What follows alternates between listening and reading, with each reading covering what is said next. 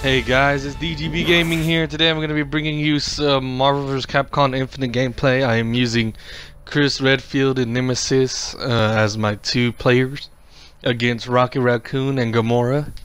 And yeah, I mean, it's pretty tense, I ain't gonna lie. But yeah, I think starting, let's see, today is Thursday, let's see, Friday, Saturday, Sunday. I think starting either Sunday or Monday, I don't know, one of the days I'm gonna start my new series called Which is Better, comparing weapons between each other. Yeah, I know people have done them a lot or whatever, but I don't care because I'm gonna be doing my own review on what gun I think is better on what game. So I don't care what other people think. I don't care if they think that it's old or whatever. Sorry for gameplay. I haven't played Marvel vs. Capcom Infinite in a while, so I'm still trying to warm up to it. Man, they beat my butt. Look at that. Yeah, let's go. Let's go. I don't freaking remember how to freaking play this game, which is funny. Like, I remember a little bit. Like, I'm beating up Rocket Raccoon like so bad now. I'm using Nemesis, a big old freaking mutant monster looking zombie thing. I swear he has like tentacles coming out. He can make tentacles come out. Okay, Gamora, freaking stop. Let me have a chance to whoop your butt. Jesus. That green hair. Oh, dude, that three-piece. Oh, bam. Dude, I like that. Oh, dude. Oh, dude, I could have had a 7-piece combo. What do they got? The Mind Stone? I got the Soul Stone. I love the Soul Stone because you can suck up people's health with it. The Soul Stone is so awesome, bro. Not even, it's freaking awesome, man. I don't know why. I mean, it's super awesome. So awesome, man. Bam, bam, bam, bam, bam. Oh, that 6-piece combo from freaking McDonald's. No, I'm joking. That's the kids' meal. What the hell am I talking about? Dude, I haven't had a Happy Meal or a freaking kids meal from McDonald's in a long while, man. It took me a long time to freaking wean off of it, like when you wean a baby off a bottle or whatever. And yeah, it just took me a long time to wean off of that. But yeah, it was freaking. I gave him a 6-piece combo from freaking McDonald's, a 6-piece chicken McNugget meal combo. Well, who am I? Hawkeye and Spider-Man. They're using the Time Stone. I don't really get the Time Stone. I like the Soul Stone better just because you get health. And if your partner is dead and you do Infinity Surge with the Soul Stone, it revives your partner with like 25% health. And you could go to your partner and just spam the freaking Soul Stone and suck people's health out of them. Oh, why am I reloading? I found it weird that he reloads. Bam, I got him with that shotgun. I like how they kept Chris's weapons in there, like his shotgun and his magnum and his scorpion machine gun.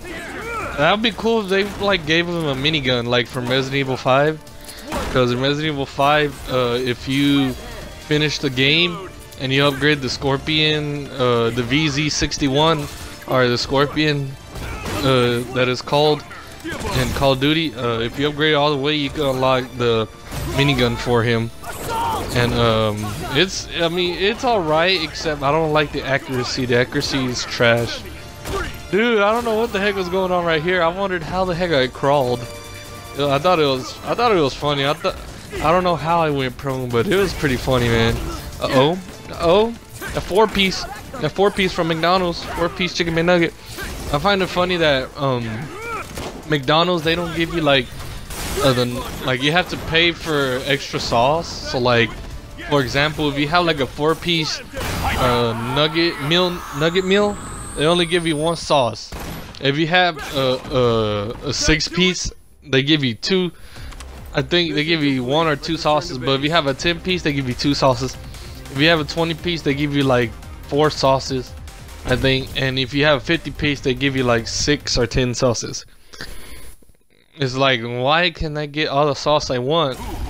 It's like, Jesus Christ, I have to pay for extra sauce. It's like 50 cents for extra sauce, I think.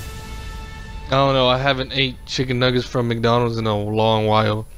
It's been a long, and I mean a long while since I ate a freaking chicken nuggets from McDonald's.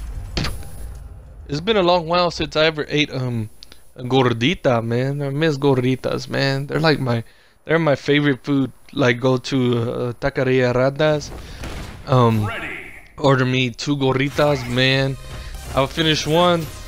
I'll eat like half of the other one or barely start eating it, and I would have to freaking save it.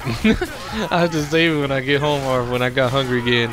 But it didn't matter because, man, gorditas are my favorite. Well, they used to be my favorite till I stopped eating them, but I think I'm gonna start again. But the thing is that the restaurant that I would get them from, they went out of business, so it's called something else. It's not like the original restaurant no more. It's called something else. It's still called Taqueria. It's called Taqueria something, but I don't know the rest of the name. But man, I'll tell you, man, their gorditas were awesome, man. Freaking all that cheese and all the beans and freaking fajita in it, man. Just thinking about it makes me hungry. I'm so sorry. I have no idea who lives in Plano, Texas, so I'm not gonna answer that. Answered it on accident. It was a 469 or 460 number. I don't know. Got all these random numbers calling me. It's so weird. Like sometimes, like, okay, all these weird numbers be calling me. Like I remember one time. No, it happens like almost every day. This number calls me and it says, "Oh, I'm from the student forgiveness loan or whatever." I'm like, okay, first of all, I don't go to college. Second of all, I didn't get a loan, so why are you calling me? Trying to scam me out of something, man. I swear, bro, these people will do anything to get your money these days, man. I swear.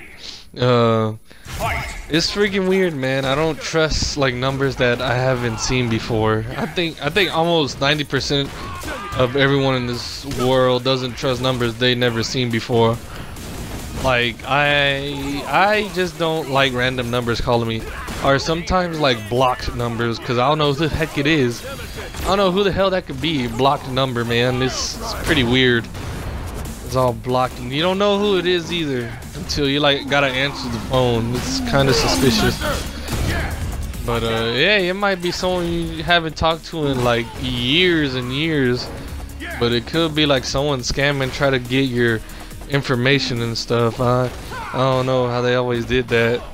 I mean, I know like the easiest way to get your information if you're at a coffee shop, at a restaurant or whatever, is if you go into the restaurants or coffee shop Wi-Fi, they could access it from their laptop to get your information, which is kind of oh, they got the Soul Stone too.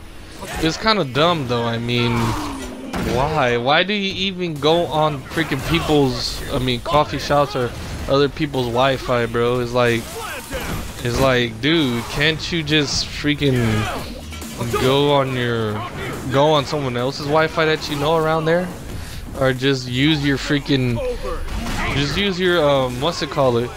Just use your internet from your phone instead of just going on other people's Wi-Fi, because man, I swear you'll get your freaking information caught up real quick, man. I don't care who you are. You could be like the smartest tech person in the whole wide world.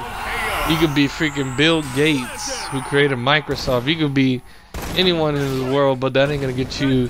That ain't gonna stop people from trying to hack you or steal your information. But thank you guys for staying subscribed to my channel. I'm gonna bring this new series next week, I hope, and I will talk to you guys later. Peace.